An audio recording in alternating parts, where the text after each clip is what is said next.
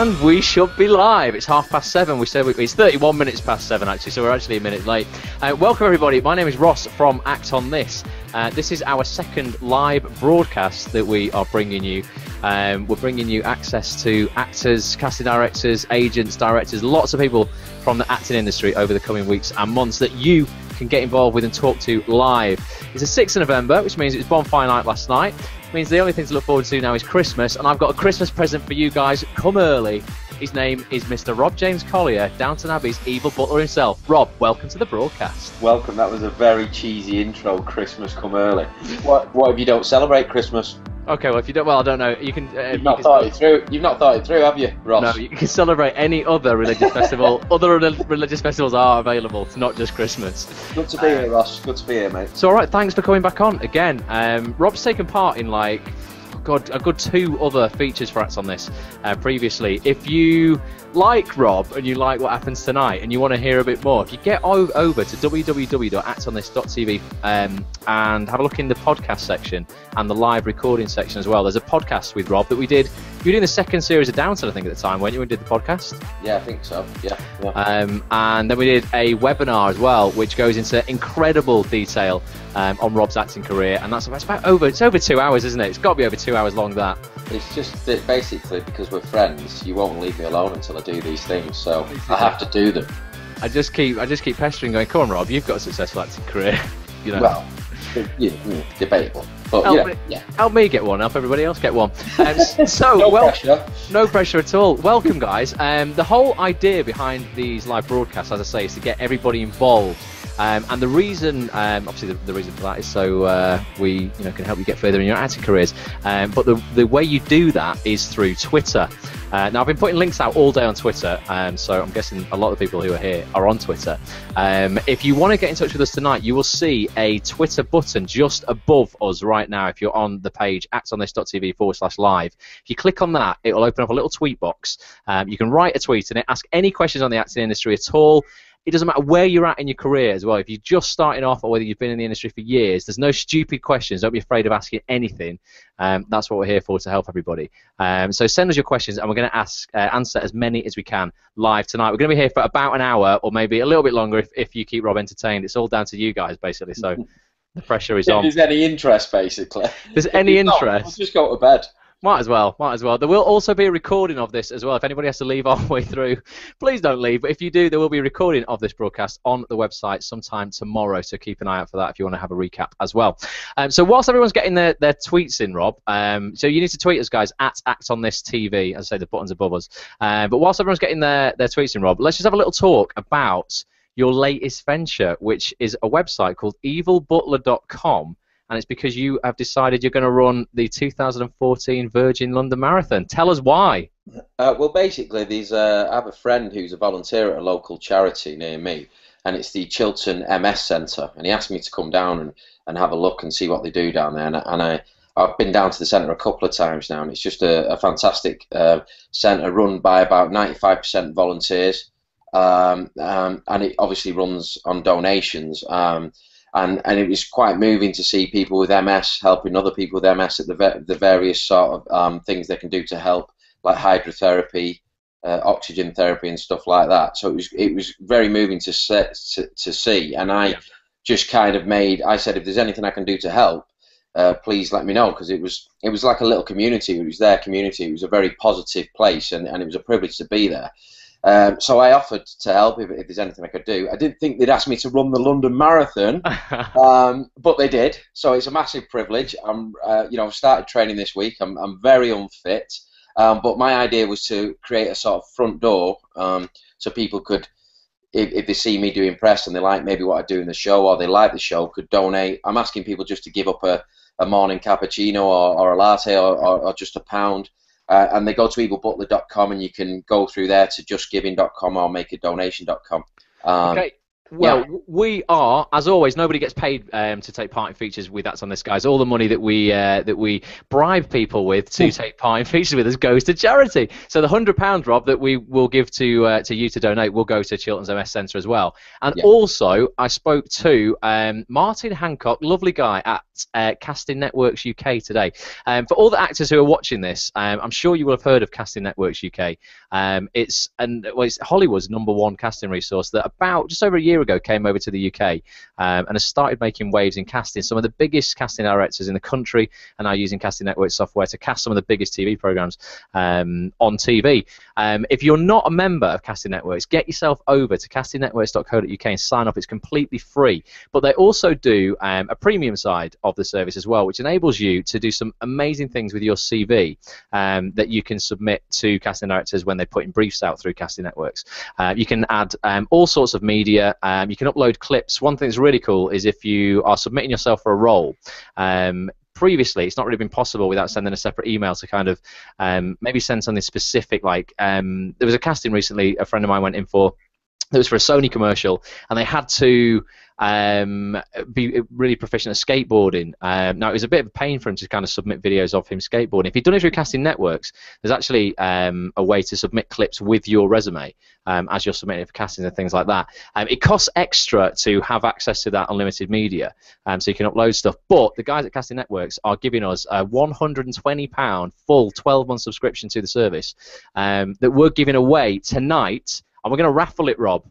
Oh, brilliant. So, might be news to you, this, but I had a word with Martin before, and he's all right with this. So basically, what you guys need to do is, if you'll see on this page where you're watching this video, at actonthis.tv/live, just below this, you'll see a Casting Networks logo, and there'll be a link to Rob's Just Giving page, which is justgiving.com/evilbutler.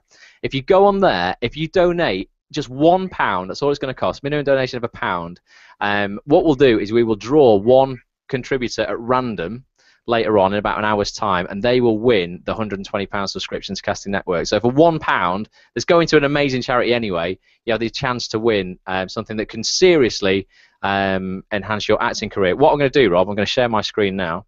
Okay. And I'm going to you can donate more than £1 if you want, people. Oh, you can donate, absolutely. You don't have to, but you can. It's not just restricted to £1. How many donations have you had so far? Well, the site's still young, so I think there's been about 15 or 20 donations. Nothing major, but I'm planning to, basically talk about it with any media interview that I do. So hopefully it'll pick up. You were on Jonathan Ross the other night. Why didn't you mention it? That would have been a perfect time. The opportunity did not arise. I did try and crowbar it in, but they were having none of it. Were you more excited about going on Jonathan Ross or just spending a bit of time with Ross tonight? Oh, it's you, Ross, every time. Of course. Now, guys, I'm going to share this website with you. This is evilbutler.com, so there's a lovely picture of Rob there. And you can also make a donation if you don't want to do Just Giving. I've put the Just Giving link on this page. You can also make a donation via Make a Donation, which is another sort of alternative to Just Giving. So if you want to check out why Rob's doing this, and you can watch a video with the lovely David Jason there, which I know we're going to edit, Rob. We're going to put a video of you on as well, explaining why you're doing this as well. We're going to sort that out. But get yourself over to evilbutler.com and sort that out. And the Casting Networks thing, just whilst I've got this up, this is really cool. This is an example. Are you allowed to show these people's faces? Yeah, this is all a demo. It's all a demo account. For those who want to know a bit more about Casting Networks, because it's not just another Spotlight. I know a lot of people will think this is like, oh, I'm a member of Spotlight, so this, I don't really need to be a member of everything else. This is kind of different, and I say a lot of huge casting directors are using this now. This is the view of what a casting director would get from your audition. So you've been into audition, all these people here. The lovely Andrea Bogart here has been into audition, and normally the casting director would just see your video. That's all they see of you on the day. So you go in, you do your casting, and they watch your video back, and that's pretty much it. Casting Networks gives them access to this section underneath the video here in the middle. If I click on this little cog and I can go to resume, we can go through to Andrea Bogart's resume, and what it lets you do that no other service lets you do is actually tag clips next to your credits. So the casting director might go, oh, okay, so they've been in such and such a thing. If they click on play next to that credit, rather than showing just your full show reel, they can show just a clip of something that will be relevant, obviously, to that credit. Or, like I say, if you've got skills like I'm a skateboarder, you can upload your videos of you skateboarding or what other crazy skills you've got. My Casting Networks page should be knocking about here. So there you go. There's a dashing chap. Smoking it. So there you go. So you've got, I mean, I've got like a clip from Emmerdale, so I can just, the casting director, could play just a clip rather than just going through my, my full show reel. So there's some really kind of cool new ways of getting yourself out there and promoting yourself. Like I say, to have this media would normally cost you 120 quid a year. The profile that we're going to give away if you donate to Rob's charity is going to give you access to all of that, and you're going to get it for, well, £1 effectively if you don't, or more. It's not my charity, it's the charity I'm running for. I don't own the charity. No, it's not. Money doesn't go directly to Rob. No, it goes to the charity Chiltern MS Centre. But yeah, help out. It's only £1, and like I say, you can you can come away with something that's worth 120 times that and really help you in your acting career. So Rob, before we start the actual interview, I know we've waffled on for ages now. Yeah. I'm just going to have a look at the tweets, make sure people are actually getting through to us. Yes, there you go. Sidat Bar Ali says, geez, made me jump with that announcement. So obviously he's found the tweet button now. So he's so that's all working. Great. So the tweets are coming in. Rob, like I said, we've done a couple of features with you before. So I don't want to cover too much old ground. But for everyone who's new and just wants to learn a little bit about your acting career, where you've come from, how it all began, I met you in 2002 at an acting class in Manchester. How could I ever forget? I'm trying to get away from you ever since. I know. I don't know why we kept in touch with it. I didn't really like you. But yeah, we met in 2002 at an acting class in Manchester. Rob was incredibly entertaining, particularly as I remember doing Shakespeare, where he would actually make up his own words and insert things into sonnets when he forgot his lines, such as blah-de blah-de blah. Pioneering, Ross. It was pioneering. Well, it worked well for me, and I thought he's all right. I mean, don't take yourself too seriously. So take us right back, Rob, before any of this began. You'd done a degree in business and marketing, hadn't you? You did a master's. What on earth possessed you to get into acting? Well, I'd done a business studies degree and then I'd done a marketing master's, and I was working in an office environment, and it was the classic story. I just didn't feel like, it was for me. I wasn't getting stimulated by the work, so I started looking for something else, a hobby almost, outside of work. And a friend suggested acting classes, so I literally looked in the yellow pages, spotted the first acting school, and started acting classes with, well, you were at it, we'd meet up once every 2 weeks, wouldn't we? And it'd be about 3 hours long, and we'd have to prepare a monologue or something like that. And then deliver it at the class. We'd all sit round, and then the teacher would dissect our performance, rip us apart, and tell us how bad we were.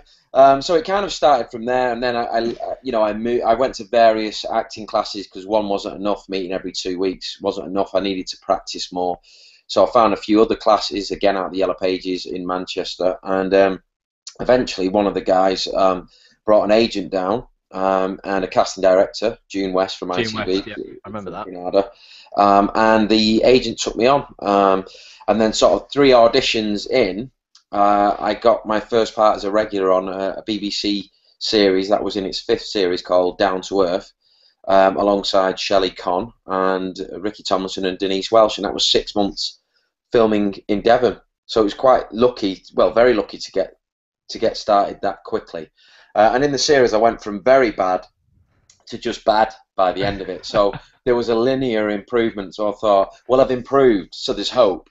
And then it kind of just went on, went on from there, jobbing actor, various parts in DL and Pasco, Casualty, and, the usual run of the mill. And then Coronation Street came along, and that was, a big moment for me and gave me a chance to really sort of finesse my acting skills.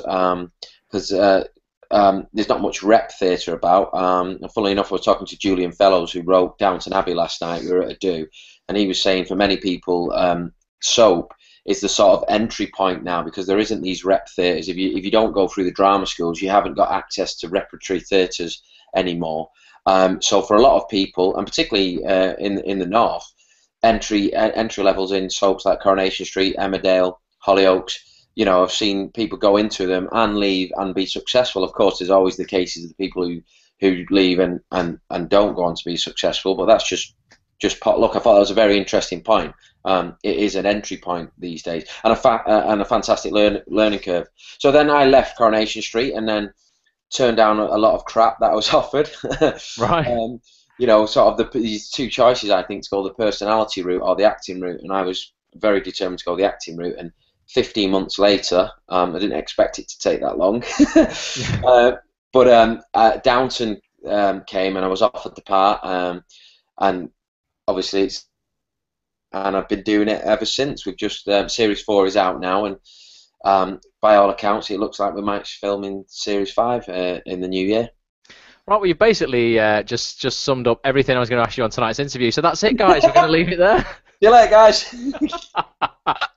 Oh my God, yeah. Well, you spent. Well, that was a reference point to get from how I started to where I am. A quick synopsis. We can go back. We can go back. Detail. I've got like 5 pages of questions here, Rob, that people have been sending in for you over the last couple of days on email and stuff like that, and quite a few relate to some of the stuff that you did in the earlier days. You mentioned, I mean, obviously, I remember you giving me that call. I was in my back garden actually in the summer watering some plants. You give me a call going, just got a recall for Corrie. Been in for 1 audition, now got to go in again.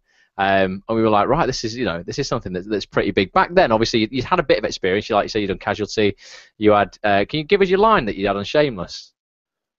Okay, the line on Shameless. No, I can't remember the Shameless one. There was. Oh, what was the other one? The Bev Keogh cast me in my first sort of northern gritty drama, which was I think went out eventually called Legless, and I had 3 words. What's happening? What's happening, Candice? Right, so if you could deliver that as you did. 3 words. If you could give us that then. What's happening, Candice? Brilliant. There you go. That's exactly what it was. See why I got the part, right? Precisely. So you'd had that experience, you'd done that, and then obviously Corrie's, quite a, well, it's probably one of the biggest shows on the planet. Obviously, I think Downton's, just as big now, but it's watched in terms of the viewers all over the world. How was your kind of audition technique, I suppose, back then compared to it is now? How did you deal with that Corrie audition so early on in your career, kind of like, and do you think you did anything differently to how you would do now, or? Well, it's just, I don't think much has changed to how I do it now. Back then, you didn't get the script. I have more time with the scripts now, which is a blessing. But back then, it was the same. You'd break down your scripts into the thought process, and it's often said, but what's the character's motivation for the scene? But basically, what's he thinking and meaning on every line? Broke it down. As you do, as I'm sure everyone who might be listening does as well. And basically, you have to try and get off book as much as you can. Yes. And then you can still have the script there, but just leave it and try and just try and live it as much as you can, despite the fact that there's usually somebody reading in who isn't an actor and who's really flat. But you've still got to ignore that and try and lift it. And that's Coronation Street. I had 4 auditions. The first one went well. The second one was terrible. The third one went okay. Went really well, and then the fourth one wasn't great. Do you know what I mean? So when you get recalled, just if you have one bad experience, you've still got another chance. Do you know what I mean? Because they obviously see something in you. Sorry. So if you have a great audition and then they call you back and you have a bad audition, it doesn't mean it's over by any stretch of the imagination. So always stay positive. But the trick is to just be off book and just try and listen to the other person. It sounds really easy, but just listen to what they're saying and react. But I still can't do it now. So, but I try to do it. That's the main thing. I'm sure you've got better. Going back to what you said about flunking an audition and not necessarily being out of the game is so true. I watched an amazing video. I'll send you a link to it. I've actually put it on Acts on This, guys. If you go into the forums on Acts on This, there's a video link to a roundtable with the casting directors of Breaking Bad and Dexter, and what they were saying is, they would pull guys in that they knew were good. They've got a body of work that was good, and they knew they were good. And sometimes, they would just have a terrible audition, which everybody does. I'm sure everybody, the biggest actor on the planet, Robert De Niro's probably had a bad audition or a few bad auditions. He probably hasn't. He might have done. anyone but him. But yeah, but they were saying, look, it doesn't actually count you out, because a lot of the time we'll fight your corner and go, look, you know what? Let's look at what they've previously done, and then they can obviously get you back in if they want you to have another crack at it. But yeah, it doesn't necessarily mean, well, as you've just proven, if your second audition wasn't great, fourth one wasn't, but your first and your third were. Yeah. And that the can count trick for a is lot. not to beat yourself up. And even if you have an audition, that how many of us has had an audition that went brilliant, you couldn't have done any better. You're walking on air as you come out, and you still don't get the part. Yep. And I auditioned for something in the past, and I thought it was a really good audition, and it's very rare that I think that. And I never got the part, so I ended up beating myself up about it. And then I met the casting director years later, randomly, and she said, "You were fantastic in that part, and the only reason you didn't get it is you were too old." So I've been beating myself up, saying, I'm not good enough, it must have been this and that, my performance. It was nothing to do with performance. It's just they have an image in their mind, what they want, and sometimes it can be just down on a look, and I just look too old for that particular part. The problem is that we all have, and everyone tuning in, is that you very rarely get that feedback. So, there is a tendency to sort of self-destruct and question ourselves, when a lot of the time it's just a fact of the process. You don't look like the character that they want to put on screen. No reflection of talent. So that's keeping that in mind as well is useful, I think, to stop you going mad. Stop you going mental. No, I think it's absolutely right. And like you say, I've had auditions in the past that I've thought were fantastic, didn't get it. I've also had auditions I thought, oh God, and then I've got it. So there was one in particular. I got a phone call 40 minutes after I'd been in. Go, yeah, you've got it. I was like, what? You sure they've not got me mixed up with somebody else? Was that 50 Shades of Grey? No, yeah, that was when I was playing Christian Grey. Yeah, I pulled out of that now. I've let someone else do it. It's fine. Same thing happened for Superman as well. Let Henry Cavill do it. But no, I think that's absolutely right. We've got one question here before we move over to Twitter. Whilst we're just on the kind of like we're still related to the Corrie thing, it's the last one on Corrie.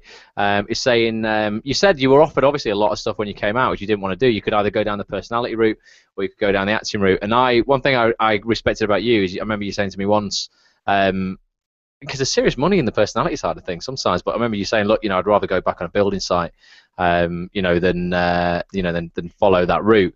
Someone was asking here, how hard was it for you to get castings after Corrie? Do you think, it took you a while to shake off the character of Liam as an actor, and how you went about that? There's no doubt that there's a little bit. There can be, rightly or wrongly, I think wrongly in this industry, a bit of a stigma attached to soap. I think it's slowly changing because, like I say, I do think it's a massive entry level for a lot of people who didn't go through the traditional drama route, and I think a lot of young talent has been found in our soaps. Yeah, big time. And giving that big, really long response, what was the question again? Because I've just forgot. Did you find it difficult to shake off the character of Liam? There was a little bit of the thing, it's on 5 times a week, so that character, he was a very well liked character, and I was very lucky in the fact that the writers wrote really well for Liam, and I was blessed in the sort of storylines that I was given. But there's a downside to that, is that people can't shake it out of their head. So I always knew there was going to be a sort of cooling off period. So I'd been sort of proactive in terms of saving up money so I could afford to wait for at least a couple of years and turn down roles if they came in. And thankfully it did come in eventually, but it took a while, 15 months, and I happened to leave in the middle of the biggest recession in mankind's history, which didn't help, because there weren't as many dramas being made at the time. But you kind of hang in, you keep practicing at home, and you keep the faith, and you hope that one part comes along, and thankfully for me, it did, yeah.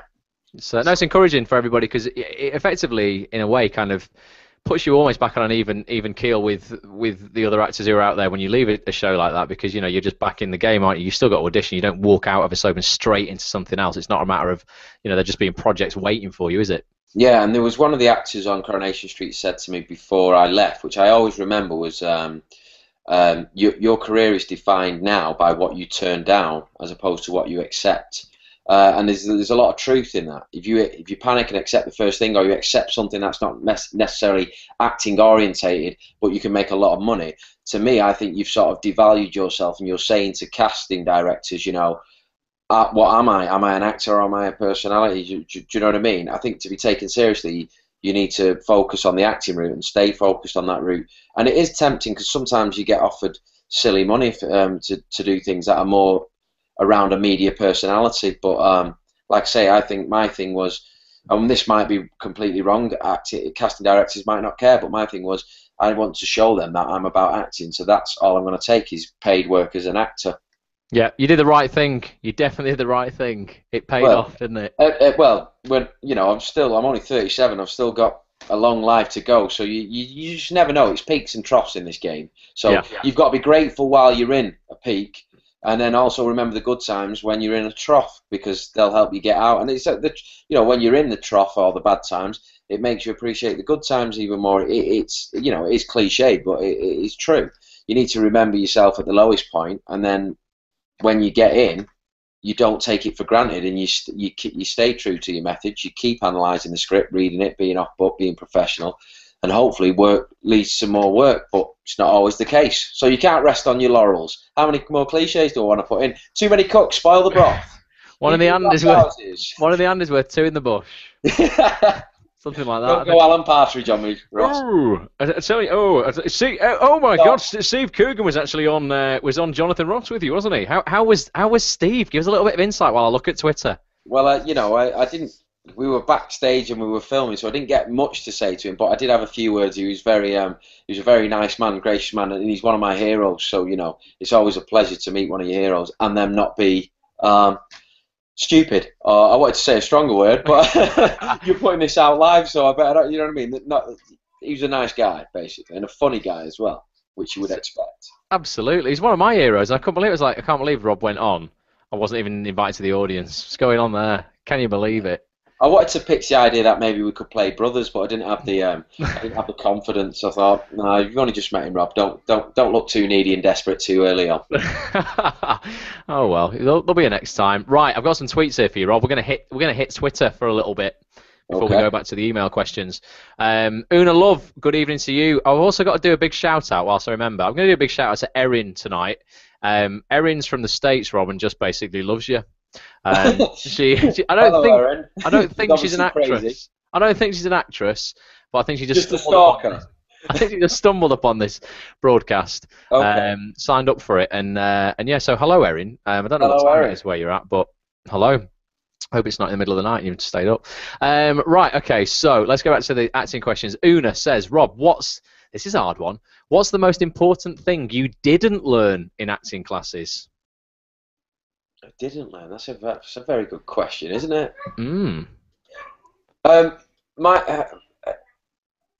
Basically, I'd say that was a technical side. You don't learn about lights on set, not to stand in someone's light, hitting a mark, stuff like that. You also didn't learn to minimise or change your performance depending on the size of the screenshot.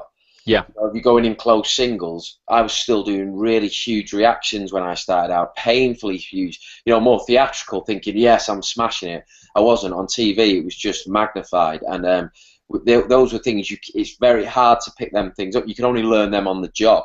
Yeah. So they were, the most important thing I didn't learn was the technical side, hitting your marks, watching other people's light, and just nuancing your reactions depending on the size of the shot. So when you go wide, you need to pick it up a bit more. Otherwise, it's just two people being completely still on a screen.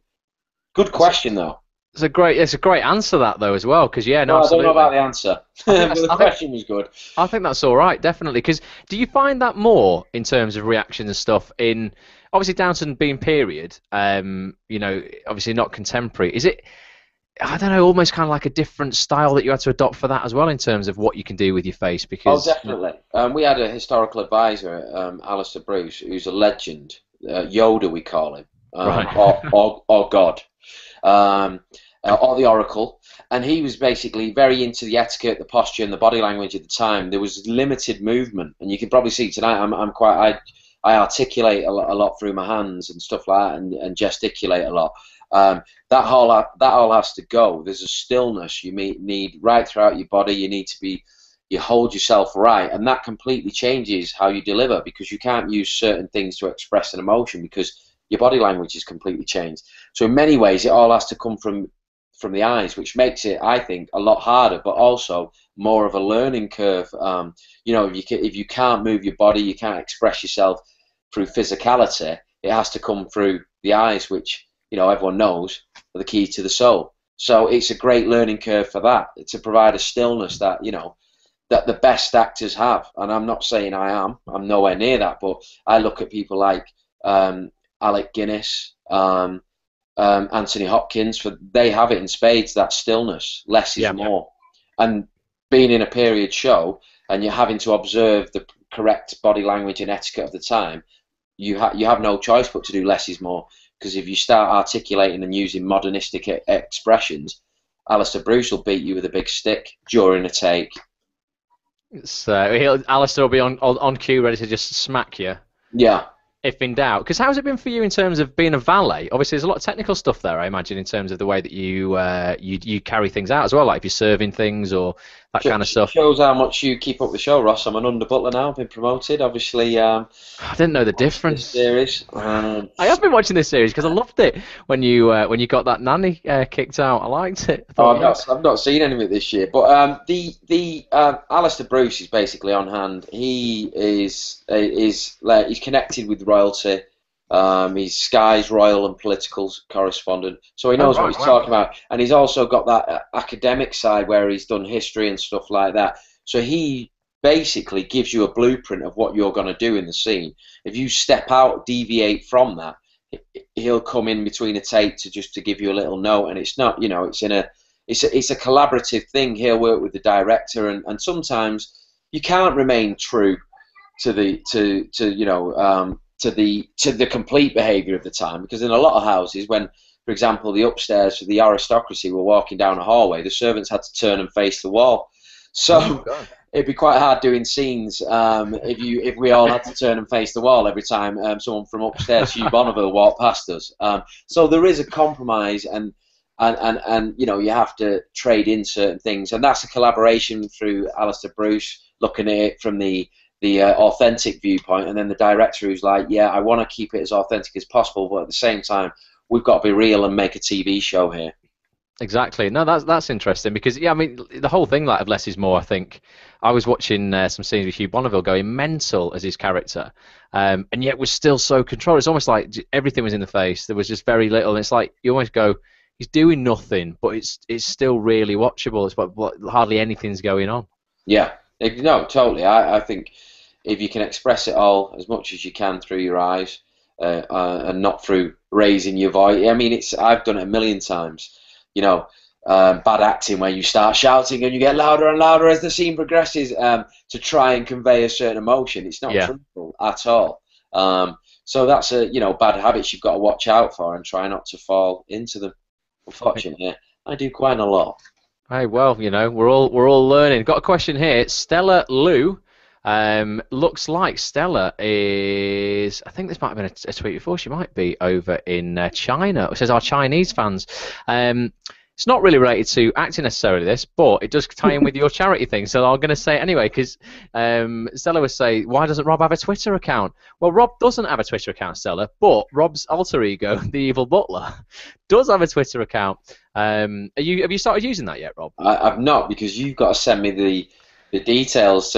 Basically, everyone, Ross has designed my Evil Butler website very kindly and said I need to get the Evil Butler on Twitter, so he needs to send me the login details and tell me how to use Twitter. Well, to Stella, I stay clear of all that kind of stuff, because I just think it's the road it's the road to perdition, isn't it? It's the road to perdition. And I also genuinely think who cares, what I've had for breakfast or anything like that. Do you know what I mean? I just I'm quite a private person, and I don't think anyone would be particularly interested to what I'm doing on any given day. So that's why I sort of stay clear. It's not for me. I get that it's great for a means of communication for other people, and that's fantastic. But for me, I'm a Luddite. He's a Luddite. No, he definitely is. And also, Rob, you owe me 40 quid for that website as well. We'll sort that out. I'll send you the login details once I send that. And so, guys, if you want to tweet Rob, you can actually tweet at the Evil Butler. That's Rob's official account. It's not got a blue tick next to it, because I think you've got 43 followers so far, Rob. But I imagine when it gets up into a few thousand, you have to when I officiate it. I've already got 43 followers. Yeah, you got 43, and I've not tweeted yet. from it. You tweeted one which says, "Site is live. Visit evabutler.com to get involved with my 2014 London Marathon run for Children's Oh, so MS." you must have tweeted that for me. I did that for you, yeah. Okay, I love the way the fact that I have to pay you the £40 before you give me the login details. So technically, you're holding charity to ransom.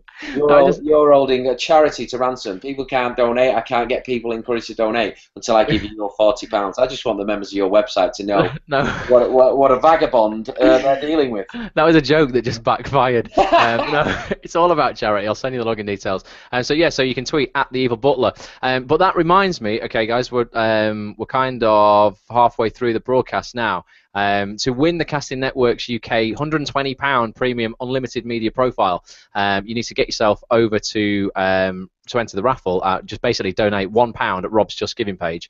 You can do that by clicking on the link that's underneath this video. Just look directly underneath this video on the live page on Act on This. Click on the Just Giving link, and if you donate £1, we'll put you in a draw.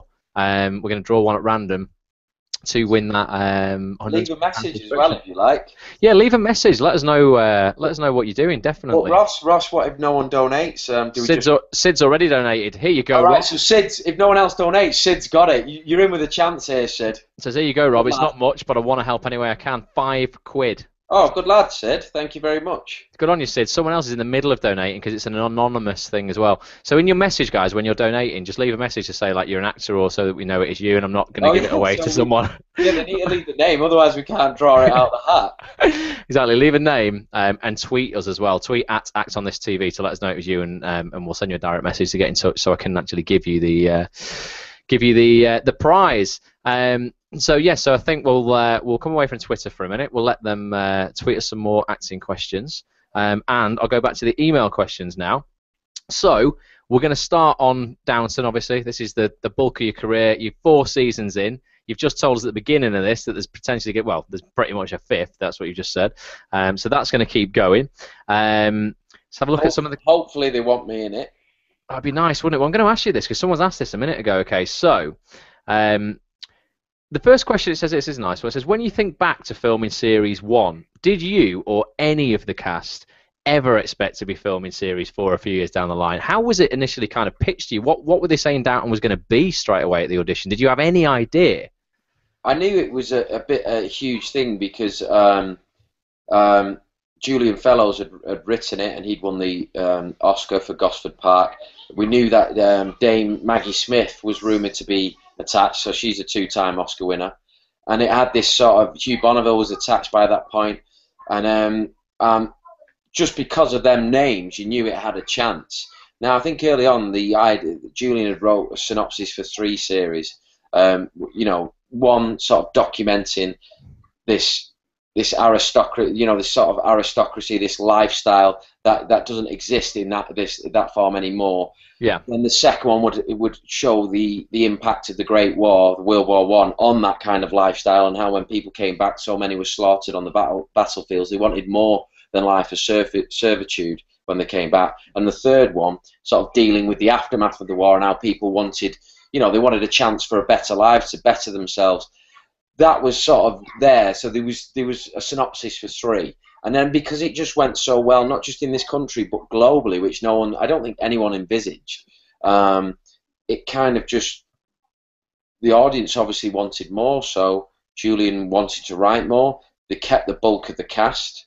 Dame Maggie's still here, and which is unbelievable. A screen icon on our humble little TV channel, acting amongst us is great. So it was earmarked for 3, but I just think the success worldwide, and everyone enjoyed doing it so much that we've done 4, and hopefully we'll do 5. Carrot might end up doing 10. I want to be in it by then, though. Okay, I'll see what I can do. Nice one. Anyway, so if anyone wants to tweet in what kind of character they would think Ross would play on Downton Abbey, feel free. Be a good one. Watch what you're doing with your legs and that laptop. You keep flipping it up or something. Oh, sorry, I'm moving around. You keep jumping in and out of shot, man. Sorry, less is more, Rob. Stay still. Exactly. You weren't thinking about the shot then, were you, and hitting your mark? He's not learned anything, guys. He's learned nothing in 4 years of Downton. No, that's interesting. The audition for Downton, we mentioned audition preparation earlier with Corey, and obviously all the all the good practices that you should do for every audition. How was the audition for Downton initially? It was Kate Rhodes James, was it? No, it was Jill Trevellick. Jill Trevellick. Why did I say Kate Rhodes James? Yeah, Jill Trevellick. Both great casting directors. It was Jill Trevellick, and there was the first-time director who started the series off, Brian Percival, who won a BAFTA and an Emmy for the first series of Downton. Yeah. And our then producer, now exec producer, Liz Trubridge. And I only had one audition for Downton. I was expecting, if I got through, it to be just a real grind, because it was a lot of people wanted the part because he was the bad guy, and you had that. The fact that he was gay in Edwardian times was really interesting angle for the character as well. So I knew there'd be a lot of people up for it, and I expected to go a lot more than one audition. But Brian Percival was in the audition, and he was fantastic. I tried to do something stupid, something grandiose. He told me to pull it back and just say the words. It was Julian Fellows. All you got to do is say the words. The guy writes so succinctly that you don't need to try and put anything into it. And he just, he sort of was like a mentor, and he mentored me through the audition, and I ended up getting the part on one audition. And I asked Brian, I said, well, what, thank you for your help. And I said, but why? He was very positive, and one of the people in my camp saying that I should get the part of Thomas.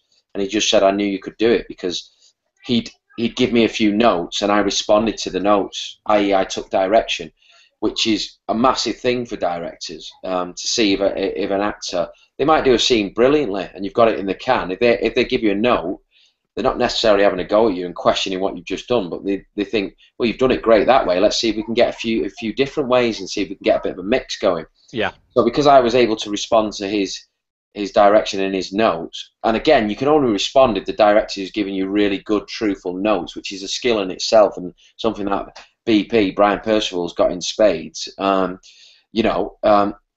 can respond to that, and directors love people who could take direction. It sounds obvious, but not a lot of people can or won't, or think, no, I've got to do it this way, and they remain stuck and rooted in that way, and they won't change. It's about compromise. There's times when I work with Brian and I didn't necessarily agree with what he said, and I would try and fight my corner. 99% of the time we'd find out he was right, but there'd be 1% of the time where I was right, and he was man enough to step back and say, you know what, on that particular occasion, Rob, that one time out of 1,000, you were right. So it's a collaboration. You're both not working against each other, but with each other to make these words come to life on screen. Yeah, no, definitely. And I also think, I think you're absolutely bang on in terms of audition. If you get, if you're asked by the director to given an acting note, or given some direction, it's only a good thing. A lot of people go, oh, I went in, I did it once, and they went, oh no, but why don't you do it like this? It's not because you've got it wrong first time. A lot of the time they'll go, all right, that was really good. It might have even been right. I'm going to tell you to do it differently, just to see if you can take direction. Yeah, and early on in my career, I was guilty of. I used to always take it personally. I think, why does he keep asking me? Even when I'd got a job and I was filming, and they were, try doing it this way, I would take it personally, thinking, oh no, what I'm doing is not good enough. It's only through work and stuff like that, and seeing it happen with other actors who are fantastic, that it's nothing. 9 times out of 10, it's nothing to do with your performance. It's because a lot of times it can be flattering, because they know you've got that flexibility as an actor, and that you can do it a different way. So the fact that they're asking you is because they know you can. And Yep. And why not? If you've got time, let's try it different ways. You don't know what might come out of it. Sometimes out of a specific note, something magical can happen. Yeah. Or not. But you never know unless you try. Got to try. Well, it ties in nicely. We got a question here from somebody called Kate on email. Kate, hello. We've not got your surname, but hope you're watching. She goes back to your Jonathan Ross interview the other night, and I know we've covered this in the podcast, and you know what it's going to be. It's going to be the kiss that you said you put in that wasn't initially there. You mentioned that it was that was like another collaboration, and that's what I think is great about Downton. If you can even go, work with the director and go, actually, I'm going to put this in that wasn't even in the script. It wasn't a stage direction or anything like that. It was you decided to put the kiss in with Charlie Cox in that scene. Case asked if that is something that kind of has happened again with other characters or things. Are you allowed to kind of to toy with Julian Fellowes' words or story and that kind of thing? Is that something that's just completely rare? Oh, totally. The thing is, I didn't toy with his words, but you could argue that I toyed with the story. But again, because we had rehearsal time, we had time to, pitch this idea. Brian, the director, loved it. I wanted it because Thomas was betrayed, and I just said it is, the fact that he's betrayed, if it had come after a kiss that he'd initiated, would make it so much more painful for him and have so much more impact. And initially, I think it was the Duke stroking Thomas's face, and I just thought it'd be more powerful if Thomas initiated a kiss and then he was betrayed by the Duke. But again, that's come out of collaboration. The director thought it was great. It was taken upstairs and it was pitched upstairs, and Julian and the execs loved the idea of it, and it really was a bombshell moment because no one was looking for it. But you can only have them moments if the writing's good enough. Like Julian writes a scene so well that you could play it a myriad of different ways, and you can't just crowbar a kiss in unless the scene's really well written. He left that scene, I think, ambiguous deliberetely to see if the actors would take it as far as they wanted to or not. Do you know what I mean? They could go for it more or keep it held back. He left it ambiguous like that, I think, deliberately and quite cleverly to see what we would do and let us make it up on the day. But as his words, he's an Oscar winner. You know what I mean? He's writing huge. He's in demand all over the world. All over the world. You don't touch. The play's the thing. You don't touch his words. Yeah. But you can. You can change the odd one if you. But you have to discuss it. You have to discuss it. You can't on a whim, because I just think it's disrespectful, isn't it? Because we know that the thing is only successful if the writing's there. Yeah. You can't make a bad script good. It doesn't matter if you've got Spielberg on it. It doesn't matter if you've got, Daniel Day-Lewis. If it's a bad script, it's a bad script. There's nothing you can do about it. You need the infrastructure, and the keystone is the script, is the words, and it's Julian Fellowes. So you generally just don't touch them. Just don't touch them. Can I show you something that came about that I laughed my head off at before? Just because of what you said on Jonathan Ross. It's amazing what the papers do with things and just do titles. Check this out.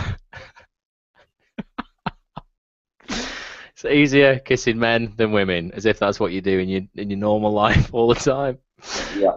Absolutely. Well, I'm here, Ross. Behave yourself, to talk about acting, not to comment on tabloids. I know, I just thought it was funny. Let's not waste everyone's time about whatever I've said. Ross, let's talk about acting. Let's talk about acting. Let's keep it clean. I'm just buying myself some time, really. Right, okay. So I'm just going to do another little shout out. Don't forget to keep donating, guys, to get to evilbutler.com, and you can donate through there, or click on the link below this video, get to Just Giving, donate to Rob's London 2014 London Marathon run, and if you're an actor, we're going to draw a contributor at random to win £120 subscription to Casting Networks UK. So keep that up. Sid, well done. I've not checked if anyone else has done it yet, but Sid has at least done it. So Sid's just going to win it flat out. Sid could win it, potentially. I'm just going to double check now. You've made me do this. Oh, no, wait a sec. Tim Paley, best of luck with a good cause. He's in. And also an anonymous donation. He mustn't have filled their name and stuff in yet, or even the amount. So I don't know who you are. So log back into your Just Giving donation and leave a note if it is indeed an actor who would like to be considered for the prize. So currently it's a 50-50 chance between Tim and Sid. Everybody else, get your hands in your pockets. Right, more questions, Rob. Could be just the fact that it's only Tim and Sid listening. No, currently we've got. I don't want to say numbers. It's over 100 though, so at least that's good. Woohoo! We broke the century. Which is nice. Gonna get my get more questions out here, Rob. I've just got stacks and stacks and stacks. We talked about that. That was a question about the historical stuff, how you keep the historical stuff accurate. But we mentioned Alistair Bruce, who is a legend. You can do a certain amount of research, but when you've got a historical advisor, who's been educated and spent his life researching these things and is a historian, you're not going to find out anything that he can't. So it's a luxury to have him. So we just use him to the full. He's like a real life Wikipedia. You won't know what that is because you're a Luddite, but that's like, you must know what that is, surely. Yeah. According to Wikipedia, I'm from Stoke-on-Trent at one point and live in Stockport or something, but I'm not. But yeah. My God, Tina Harris, big shout out to you. Thanks for Tina always gets involved with these things. It's really good. She really enjoying it so far. Great point about taking direction, Rob. So important. She loves these webinars. The webinars so refreshing to hear that even actors working in the most coveted jobs have the same feelings. So that's Yeah, nice. we all have the same sort of fears and the same paranoias and you know the same emotions. Otherwise, we wouldn't be driven to acting in the first place. Yeah, no, definitely. And I think Since that doesn't matter. We go right up to film actors will all have the same neuroses and paranoias and am I good enough? Because that's what drives us to get better. definitely. What's it like between takes at Downton? Do you all go, "Oh God, was I any good? Oh God, was that all right?" Ugh. Or you're just going, "Oh, that was great, mate. Brilliant." No, we can't. No, it's none of that. You just do it, and if you're not happy, you ask for another take. You know, there's none of this backslapping and going we're great and stuff. But now we're in series 4. Everyone's so well into their characters, and it's the same crew are coming back. It's a well-oiled machine, so we Yeah. can't hit the ground running. And everyone knows, and I think everyone improves year on year, and the characters get more finessed. So yeah, once you've been in, that's the great thing about Downton as well, is the chance to, you know, rather than a lot of the stuff that I've done, it'd be a guest episode here and there, and you don't have much chance to make your mark. Thomas is a work in progress, so you can nuance him over the series and get to really develop him. And thankfully, Julian writes great vignettes and storylines for him, so you see him, you know, go on his ups and downs, journeys through life, which we all do. Yeah. So to have ownership of that over 4 series is a privilege and fantastic. It's brilliant. It's brilliant that you're coming through such a time frame as well. Normally, like even in 4 series, you might only get like a 4-year kind of time frame over that. Or if it's something like 24, you get like a 24-hour period over 24 episodes or whatever. Downton, it's gone over, you know, kind of loads of you. You know, you've been in the war. You know, you've seen. I suppose it's a bit of a history lesson, isn't it? Yeah, there's the fact that the war, the impact that had on the psychology of the nation. You know, the fact that the class system was starting to be brought down from within. You know, the first splinters were seen in the class system, and people were questioning it. We get to play all that out with the character as they go through life, all these changes, because it was a period of time where there was a lot of rapid changes, huge changes for society that were, you know, that had massive ramifications into the future. Yeah, it's no, that's what I really like about it. Sid says very reassuring. We're all in the same boat. Inspiring stuff. Good on Sid.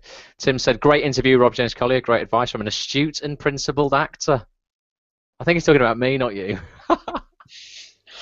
Maybe it sounds like I've sent that one in. And I think you have. Let's have a look. BR Steve. I just made it for the end. Cheers from Berlin. Fans in Germany, Rob. Oh, hello. Says, isn't it a bit stupid, though, that the only gay person is the evil guy? How do you feel about that? No, I just think it's serendipity, you know. Gay people could be evil, straight people could be evil. It's that simple. But I don't think he's evil. I just think he's a product of his time. And the fact that he is a homosexual, but it's in a time when it's illegal. He'd be put in prison. He'd be ruined, his sort of reputation, and wouldn't work again. And it was also against God. So I think that sort of burden, that secret that he has to carry and he can't share with anyone, manifests itself in his ill manners towards his fellow man. And I don't, you know, I think that's how I understand and empathise with Thomas. Because imagine not being able to love or to be told that the way you feel about someone is against your God and that you will burn in hell for it. You can't. It's not the nicest sort of feeling. You know what I mean? Great existence. Yeah, exactly. Yeah, definitely. It's interesting character though. It's good. Sarah Eve says, "Have you only ever been seen or cast as northern characters for theatre or film, or how is accents and stuff with you? Do you something you bother with, or you know, do you just stick to to kind of like stuff close at home?" It was something that I don't have. I would say that I'm not naturally gifted at. I have done, you know, I've done a film where I've had an American accent and stuff like that, and it's something that I work on. But like anything, it's something I need to work on more, you know. But I'm not gifted. But I would say to all actors, it just improves your chances to know RP, American. Because it's just obvious, isn't it? You can get put in for a wider variety of roles, so why not? Just keep working at it. it doesn't come easy to me. I'll be honest, I hate doing it, but I've realised now that I have to do it if I want to even broaden my horizons and take my career in different directions. You can only do that if you step outside of your comfort zone and your own accent. But sometimes it can be hard to get the auditions for the parts as well, because I'm kind of known as a northern actor. Just seen as that, yeah. Yeah. But particularly because Downton's so worldwide, and particularly in America, it would make sense to learn an American accent, you know. Just general American, yeah, definitely. Do you think your accents changed through the seasons of Downton? Initially, did you go into it and think, oh God, it's a period drama, I have to try and be a bit more well-spoken, a bit more RP, even though you're downstairs in the house and, you know, people are No, that's funny enough what I tried to do in my audition, but the servants never spoke RP, so it was a stupid idea, and Brian Percival very quickly and very kindly corrected me on that. What I tried to have with Thomas was what I called a telephone voice. You know, when you hear someone pick up the telephone and they put on a sort of a more finessed version of their own voice. Yeah. So when he was upstairs and he was on show, as it were, in front of the family, and he's quite vain, Thomas, and he always wants to impress because he's trying to move up the ladder.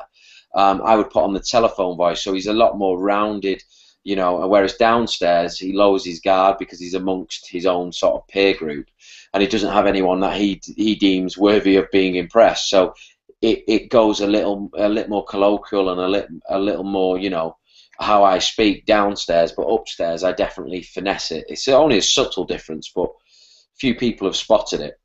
Is there a kind of like an accent coach or a dialect coach for any of the cast at all on hand, or is it something that people have done themselves? When we started out, we had a great a dialect coach. Penny Dyer was on board. The show made sure she was around. So for the first few weeks while we were rehearsing, she was also going over our dialects, particularly with southern actors who were playing, because it's set in Yorkshire, the show. So helping them with Yorkshire accents, but also with me sort of taking the modernisms out of my language.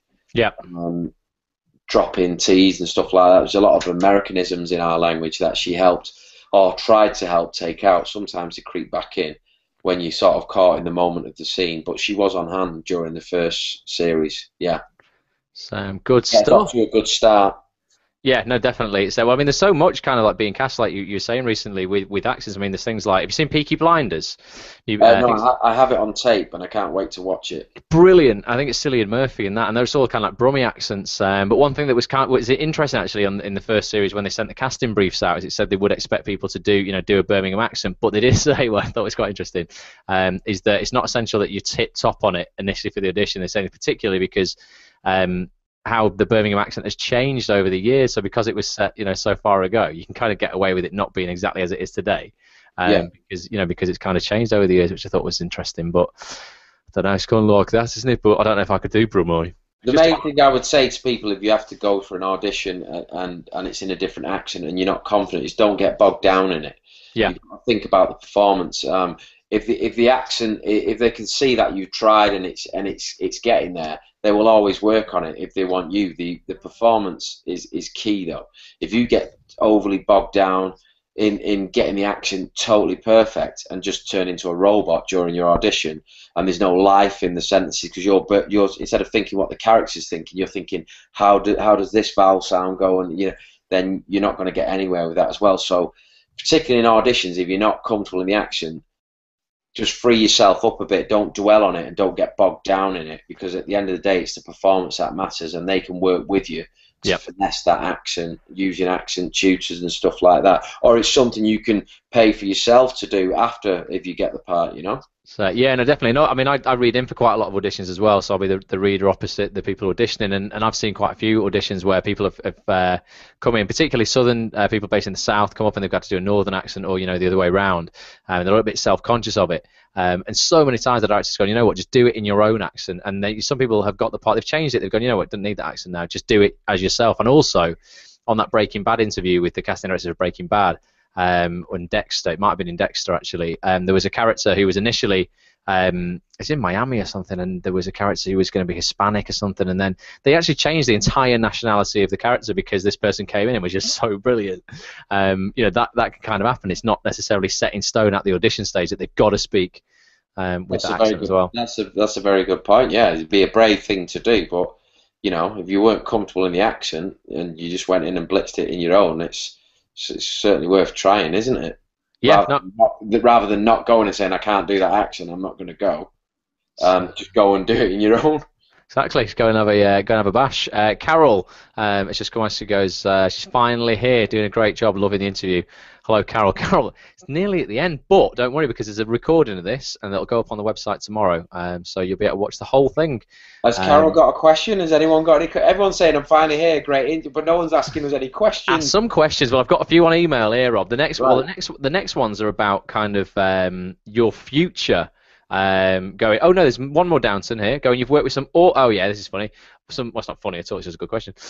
You've worked with some awesome names on Downton. Yeah, you've danced with Maggie Smith, shared the screen with Shirley MacLaine. Who's been kind of like your favourite person to work with on the show, or can you not say? Just be honest. Oh, I can. Like obviously for everyone, Dame Maggie's a massive highlight, and to watch her in action, I mean, she genuinely is world class and an icon. So it's a privilege, When I started doing acting classes after doing a business studies degree, I never for a second thought I'd be taking Maggie Smith out to waltz. You know what I mean? Exactly. That's the beauty of this game. You can end up anywhere or with anyone doing anything.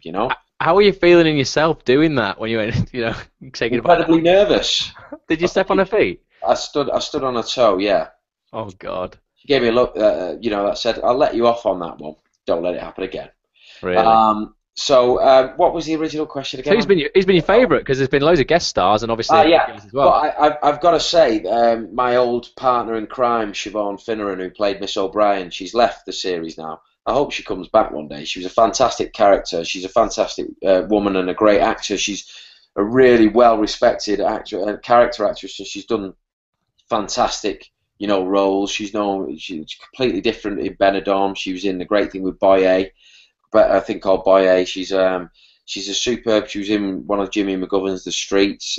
She was in Unforgiven, which was BAFTA nominated. Brilliant. Fantastic actress. And again, that stillness I was talking about, all in the eyes, economy of movement, and just could flick it on like turning on a switch. She'd be laughing and joking in the middle of a take and then turn on the O'Brien eyes. And I'd gone in as Thomas with these grandiose ideas of playing him really big and trying to go Hollywood with it, or what, these grandiose ideas of playing this, over the top villain. Yeah. And I just, after doing rehearsals with her and watching how nuanced she was, and she wasn't cliched, and she was nice as O'Brien. And the thing is, the nicer you are as a bad person makes them more scary. You know what I mean? The lines speak for themselves, and she used to deliver them with almost a smile in her eyes, which made it more sort of threatening. And I thought, clever. That's the way to do it. So I essentially tried to copy everything Shiv did and put it into Thomas. There's nothing wrong with that. I heard, I don't know who it was say, but it might have been like one of the greats, like De Niro, someone saying, if you see something that somebody's done that's really good, steal it because chances are they've stolen it from someone else anyway. Yeah, it's a good way of looking at it, And everyone has their heroes and people you learn from, and every job, should not be just I've got the job. It's a chance for you to go, right, I'm with a bunch of top class actors, which I am. I can learn here. I'd be a fool not to open myself up to it and watch and observe people. Even when I'm waiting to come on and do a scene and I'm not in a scene, I'll watch the monitor and I'll watch people in action. People like Brendan Coyle, who plays Bates, superb actor. And again, you can learn so much and soaking it all up in it. It's a genuine privilege and experience to get paid and to be able to sort of make yourself better as an actor, which I've become better every year, It's like being in a masterclass, isn't it? Every day, I suppose.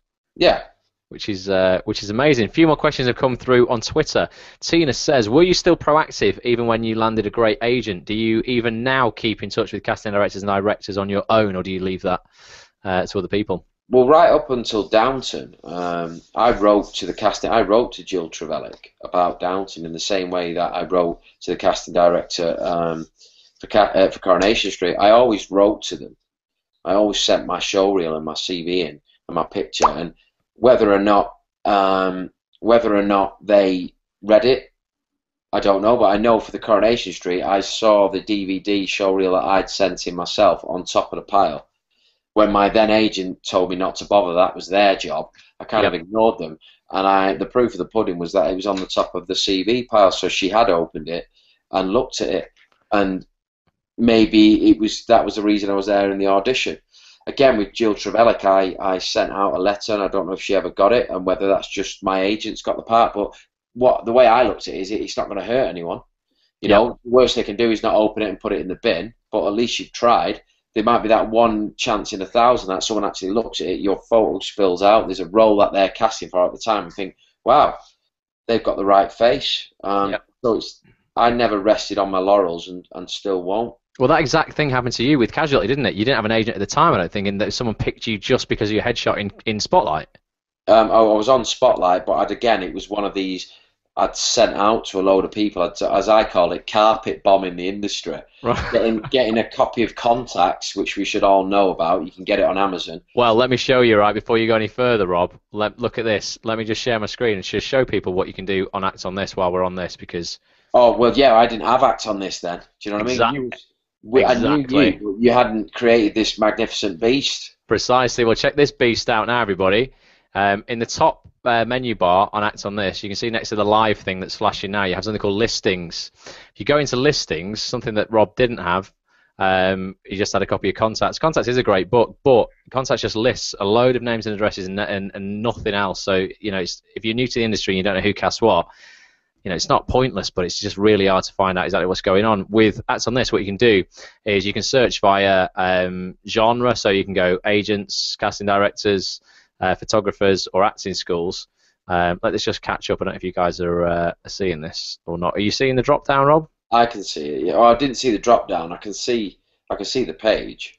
Because just having a look now. Because there you go. Right. Okay. So if I click on this and you get a drop down. Come on, Google. Don't do this.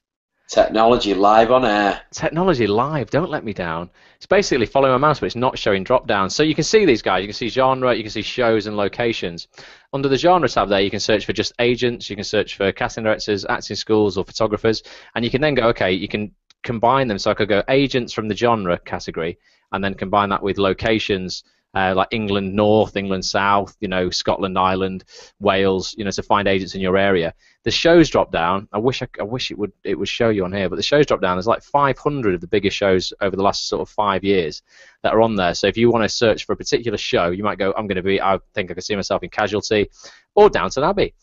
You can then just select the show, click on search. I'll show you what it'll do. You won't be able to see me select this, but if I click on Downton Abbey and then click search, it's going to take me through to a page where Dan Hubbard did cast 3 episodes, I think, of Series 3, so that's why he's there. But Jill Trevelyan there is the main casting director for Downton. It gives you Jill's address, also gives you Jill's phone number and Jill's email address as well, and it gives you an interactive map. So if you ever had to go and see her for an audition, you can visit the place before you actually go, so you know where you're going. Because I used to hate tipping up to auditions, not knowing where I was, you know, where I was going to go, and then you get all nervous, am I going to be there on time?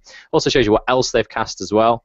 So under there, we can see that you know, Jill recently cast Case Sensitive. Well, that's Merlin. a good point. Is know your casting directors. You know, these people are very. They're the gatekeepers to your potential future work, aren't they? Absolutely. So they're not there by fluke. They're really talented and good at what they do. So show them a bit of respect by researching not only just what they've cast. Try and watch if you get time. Obviously, put most of your effort into your audition. But if you're winding down, watch one of the shows they've cast before. It gives you something to talk about in the audition. Yeah, absolutely. And so you can check that out on Acts on this, guys. There's also a button there that says email my CV. You can create your CV on Acts on this as well, really, really simply, and then you can email it directly from the site via this. So you'll see that was Dan's email address there. So Dan's email address already filled in. Fill in your subjects and your message. Click send CV, and it'll send your CV as a PDF attachment. Automatically. So I used to hate it, Rob. Did you ever used to send emails? Well, you're a Luddite, so you probably didn't. And you say, please find attached, you know, my CV, and then you send it and go, oh my god, I didn't attach my CV. You can't do that on Acts on this. It automatically attaches it, so you can't forget. Well, that's clever. So that's pretty good. And also every CV, if we go to my CV on the site, picture of you there, Rob, advertising tonight. I'll show you what the CVs look like as a PDF. So if I go onto the CV tab there, you have these things called QR codes. You're a Luddite, Rob, but you need to look at these as well. QR codes are pretty cool, people. Say, for instance, you printed this CV off from the site, because you can just download it and print it. It comes with something called QR code already built into the CV that you print off. And then if a casting director has that and say they're not by the computer, they can actually scan that code with their iPhone or their iPad or their Android device. And that will take them to your CV and show reel instantly on the site. So whereas like on Spotlight, you have to remember like a 12-digit view pin or something like that to view your acting CV. With that's on this, if you create a CV there, you get this QR code, and all they have to do is scan it, so they can't really go wrong there. It's as simple as that. And your CV is really simply kind of set out. You just put your credits in, and if I share this screen with you, I'll show you what it looks like as the PDF version. Hopefully, if I can get this to share. Come on, technology, eh? Because we're live. Just going to share the. Going to share this PDF with you. So there you go. So that's what your CV looks like. So you've not actually had to put in any work. All you have to do on the site is put your credits in. You don't have to lay anything out. Your headshot's there, QR code's there, or your credits are there, and your skills, your training, all that kind of thing. But that's what is sent. If you email your CV out from the site, that's what is sent to the casting director or the agent. It's automatically done. You don't have to bother with a Word document or try and set it up yourself or anything like that. So that's pretty cool. I didn't have that when you were around, Rob, but got it now. Yeah, I had to graft and do it all myself through contacts and stuff. But exactly. Like I say, the main gist is every little helps, and if it's not going to hurt anyone, why wouldn't you do it and give it a try? Yep, give it a go, and as you can never be afraid to ask. Just email the casting director and ask for something. What can they say? No, as long as you're not a pest and you're not stalking them. Yeah, and at least you're trying to shape your own destiny. At least it feels like in them down periods you're actually doing something rather than staying at home and waiting for the phone to ring. You're being proactive and trying to make that phone ring. Yeah, definitely. Guys, I'm going to give a 10-minute call in now. I'm going to wrap it up in 10 minutes. For those who want to enter the Casting Networks competition, all you need to do to potentially win a £120 Casting Networks subscription to their premium service. Casting Networks is an awesome casting resource. Some of the biggest casting directors in the country are using it to cast some of the biggest stuff around. You can enter to win by donating £1 to Rob's London Marathon run for Chiltern's MS Centre. All you have to do is just click on the link below, which is below this video, next to the Casting Networks logo. It'll tell you a bit about why we're doing the raffle and how it works. Get over to Rob's Just Giving page, donate £1 or more, and we're going to draw an answer, not an answer, we're going to draw a donator. Name. Yeah, a name at random. To win a subscription to Casting Networks, which is such an amazing resource, honestly. If you've not checked it out either, guys, it's free to sign up for a basic profile. Get over to castingnetworks.co.uk and do it, because it's absolutely brilliant. It really will be a big thing in the industry. A couple more questions then. So that's a 10-minute warning. So at 20:52, Rob, you've done an hour and 20 minutes. That's what it will have been. So I've got to go to bed soon. You know what I mean? I know. You said you do an hour, but I'm making him go an extra 20. A few more questions then. Sid said, so we kind of covered that. How do you approach a casting director, and what's the right thing to say? It always boggles him, he says. What were the things that you were writing when you were approaching Jenny Radcliffe at Corrie and Jill at Downton? The thing is, you don't want to write a massive covering letter. The truth is, when I've spoken to most casting directors, they're looking at the picture first. So get a real, get a quality photographer. I think it'll tell you in contacts or on your website who the good photographers are, and it's worth investing in your picture, because your picture is it's the first thing they look at is the picture. They're not going to look at text or even your CV. They're going to look at your face and see does that fit for the roles that I'm casting for. So make sure you've got a good photograph, and then the covering letter is just a brief synopsis of you, why you're contacting them. Just tell them, the truth. Don't come across as desperate or, you know what I mean, anything like that. Just keep it short, sweet. Tell the truth. What you've been up to, very brief. The photo, as I say, is key. If you've got a show reel, make sure it's on Spotlight, or if you've got your own website as well, make sure the link to that's in it, or send them a hard copy as well. Just make sure it's all in there for them to have it, to give them no excuse not to see your show reel, so they can go and see it online. They've got a hard copy of DVD on the desk that they can stick in the computer. But if you have one, they need to see it, and it definitely needs to be up on Spotlight as well. Yeah, definitely. Headshot is so important as well, particularly commercial castings. When I've worked as a casting assistant on commercial castings, because there's so many submissions. You might be looking for 5 people for an advert, and you might get 300 submissions through. The initial cull for who they're even going to call into the room to audition. It's done completely off headshots. What often happens is they'll get a contact sheet of just maybe 20 little miniature headshots on each sheet, go through with the marker, literally crossing and ticking people's faces. So if your headshot isn't very good, regardless if you've done the best work, you've got the best CV, it's not even going to be looked at. So yeah, absolutely, headshots are really important. Yeah. Definitely. Good. Another couple of questions before we do the draw for winning the subscription. Hopefully, it'll be more than just Tim and Sid in the running, but we'll see. It's exciting. Sharon said, "How did you select your agent?" Oh, how did you select your agent initially? How did that work out? Well, that's I would watch things that I liked, dramas that I liked. See in the credits who was who played the certain parts and certain roles that I thought I would be eligible for as well. Then put that into Spotlight, which would tell me which agency they were with. Then I would write to that agency and go, "You represent this actor who is a hero of mine, or who I love his work. You're his agent. You can obviously get him access to that work. Would you consider me?" That's how I did it. Yeah. Like looking at actors who I admired, who I respected, who inspired me, seeing who they were with, and then try and contact their agents to see if they were interested. Yeah. And that way you'll find that if you do enough actors, and God knows I did loads, it'll build up a profile, and the same agencies will start popping up. The good ones will all start popping up because they've got groups of actors at these agencies. Again, you've got contacts. Anyone who's all the listings and acts on this. Or the listings on whatever you just said. On this? I'm here to talk about acting, not pitch your website. Or if they're in contacts or whatever, they're credible.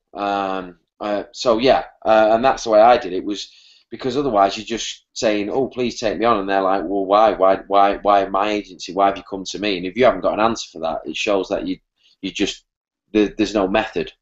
There's no reason you've come to them and they're like, "Well, you don't know anything about my agency or who our clients who we represent." So find out about the agency once you've found them. Look on their website.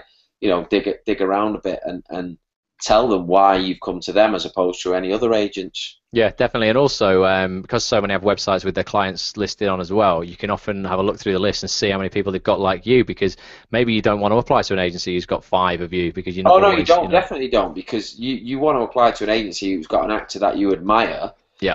And is in the kind of shows and material you want to be doing. So, if he's in these gritty dramas and you want to be in them, and you find out who he's with, you go to them. But you don't want to go to an agency that has 2 people who look like you, because there's a conflict of interest there, isn't there? Yep, absolutely. Right, 5-minute klaxon going. We're going to talk about the last couple of email questions, Rob, which are all about your future. I didn't hear a 5-minute klaxon. I didn't hear a klaxon. Wait a minute. I'm going to get one. Don't know what I can do here. Don't worry about it, Ross. It wasn't a big thing. Not really a klaxon, but it's impressive all the same. Right, you got into cheese now. Come on. 5-minute warning, yeah. Right, okay. Well, that's good. So, Rob, your future. We had 3 or 4 emails here. Asking about what you would like to do and whether you want to stick with acting, you want to move into potentially directing, producing, doing any writing. Where do you see yourself? Obviously, you've got Series 5, you reckon. If it finished there, what would you do? I didn't reckon anything. I just said it'd be nice. Hopefully, they'll have me back. That is far from reckoning. Fingers crossed. I said, never get complacent. No, fingers crossed for 5. What would you do if it finished at 5? There might be an opportunity for me to do some directing a TV series, which I don't want to go into too much because it's not finalised. But it was a show that I'd been on before. It's not Coronation Street before you say anything like that, Ross. But it's a 6-part. It's sort of a 6-part, and it tells everyday stories. It's a bit like Play for the Day. And I was in a couple of them, and they've asked if I would like to direct one, and I've jumped at the chance. So we're going to meet up and have discussions about it, and I'll see if I can sort of make my directorial debut, which is something I'm kind of always. I've never said that's my agenda. It just kind of they've made an offer, and they said they think you'd be okay, and I know I'd be good with the actors because I know what it feels like. Cause I've been there, and, you know, and I know how to get the best out, and I know how I like to be treated as an actor, and I need an arm put around me and stuff like that. The technical side, I will have nightmares about, but it's something that I'm going to jump into, and so hopefully that'll come off. So definitely looking at doing that, hopefully in the new year. And who knows where that'll take me. It might be the worst experience of my life. It could be the best experience of my life. It'll be quite interesting because there may be a role for you, Ross, if you behave yourself. That would be amazing. Fingers crossed. Got to have the guns on. So there's that. As for my acting, I just take everything one day at a time. I don't have any big plans. I got into this business by serendipity. I've said how I've sort of blagged my way in there. So I don't set myself targets because, you know, you just put undue pressure on yourself. So I'll just keep working hard, and what will be will be.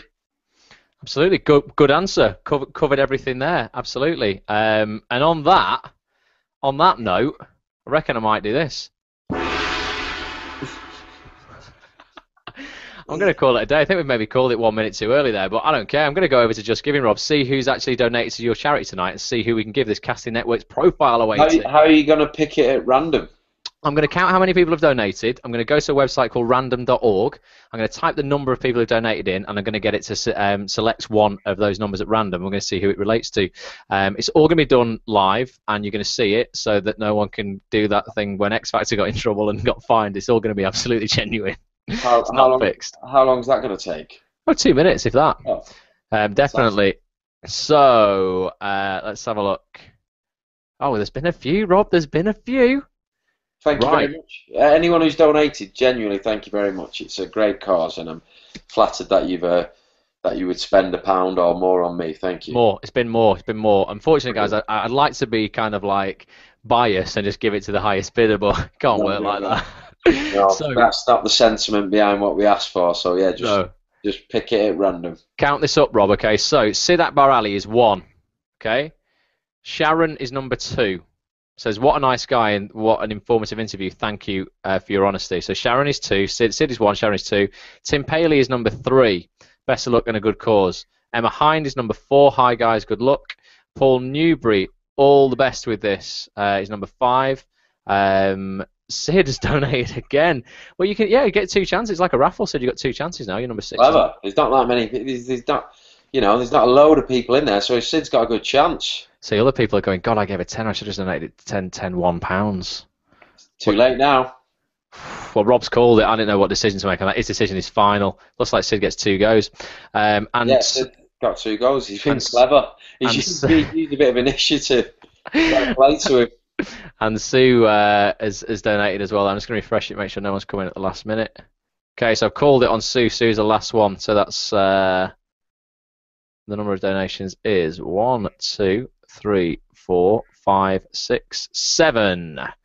So let's get to random.org. Can I go make a cup of tea while you do this? No, because you honest to God, because you've got to be present for this.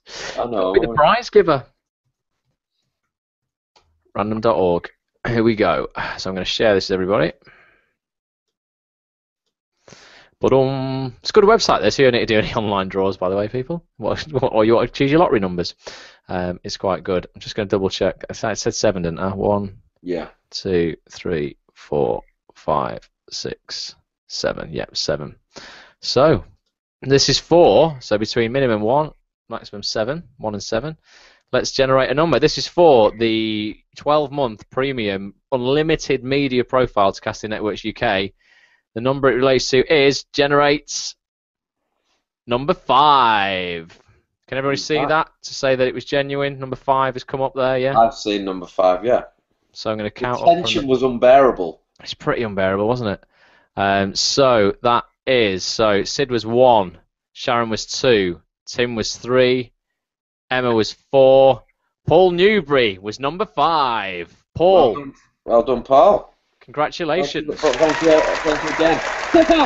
Everyone for donating. Thank you very much. And I hope anything that I've shared might help you a little bit anyway. I hope Sure it will. Paul, what you need to do, mate, is if you just follow @ActOnThisTV on Twitter, and And then once you followed us, I'll follow you back, and then I'll be able to send you a direct message. Alternatively, go to the website, actsonthis.tv. At the bottom of the page, of any page, you'll see a contact form. Just get in touch with us on the contact form there with your email address, and I'm going to pass it on to Martin at Casting Networks and Marielle at Casting Networks, and they're going to sort you out with a 12-month profile, which is brilliant. So congratulations, well done. And thank you for taking part. It just shows you, take part, get rewarded. That's what it's all about, giving back. Definitely. Nice try, Sid, for donating twice. Good effort there, Sid. Seriously. Clever. Good effort, son. Very clever. Very impressed with that. Thought he'd done it for a second there as well, but Sid was number 6. So Tina says, exciting times, you'll be great. She also said, come on, guys, I won last time, get donated. Oh, of course, Tina won last time when we did a live broadcast with Rachel Shenton. These broadcasts get recorded, as I was saying, guys, and they're also going to be available to watch on the site. If you go to actsonthis.tv and go to the live recording section, you'll find a recording of our previous live broadcast with Rachel Shenton, fantastic, great actress, and you'll also find Rob's on there tomorrow as well. So you can listen to them completely for free. We'll watch and listen completely for free. If you've enjoyed it, get involved with the next one. I don't know who our next guest is going to be. It's either going to be it could be an agent, a casting director, or a writer of a brand new ITV drama. Talking about writing, I think a lot of actors. You ever? Well, I know you have, Rob, because we wrote something together once. Have you ever dabbled in writing yourself, like since that time? No, not since. I'm still scarred from that. I'm still scarred from what we tried to do. Yeah. No, it's something that maybe further down the line I would definitely look at when I've got you need a nice shed, don't you? A nice shed in the garden and a nice armchair, and then you can start writing. But as actors, we should be. It's so infrequent, and it can be so unstable, our work, that it's always good to have lots of strings to your bow, whether it be directing, try your hand at writing. It's worth trying, isn't it? Because you never know. Absolutely, definitely. And if the work isn't there, write it and make your own. Exactly. It's what you can do. So keep an eye out for our next guest. So thanks again to everybody for tuning in and taking part. I hope you found it useful. I hope we've been entertaining and educational to a certain degree. And if you're not a member of Acts on This, if you're an actor, only if you're an actor. If you're not an actor, it's completely pointless. But if you're an actor, get yourself onto actsonthis.tv and sign up for a a completely for free. Come and get involved with the community. Well, you need to get involved. Can I have free membership, please? Of course you can. What? Yeah, well, you can when you pay me that 40 quid for your website. Oh yeah, that you're holding charity to ransom for. Shame on you. So. The website's live. People can donate. It's only 40 quid off you I need.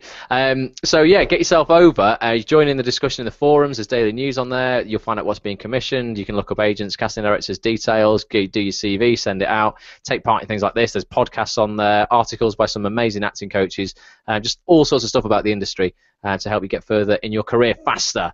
Someone just sent a tweet through at the last minute. Thanks for your time, Rob. Appreciate it, and all the best for the future. That's from Tim Paley. Cheers, Tim. Cheers, Tim, mate. Thank you very much. Thanks for taking part. So with that, you've done nearly an hour and a half, Rob. So thanks for that, mate. And good luck with the directing if that comes off, and good luck with Series 5 if that comes off. And I just want to say thank you and good luck to everyone listening. Who's good luck in your careers, and I hope stuff we've talked about today helps. If it doesn't, I'm sorry, but good luck and keep on keeping on. Keep on keeping on, and also get yourself over to evilbutler.com and sponsor Rob for his London Marathon run. Because... Well, not for people who've not Sid. He's done it twice already. Just, you know what I mean? Not, Sid, you're not fine. you, Sid. No one else. But yeah, anyone else who's donating tonight is fine. They're all cool. Anyone else who might be watching this later on, evilbutler.com. evilbutler.com. Get it done. Rock and roll. Well, thanks a lot, Rob. Enjoy the rest of your uni, mate, and I'll speak to you very soon. I'll see everybody else on the site. Fingers crossed. See you later. Take care. Bye-bye. We're out.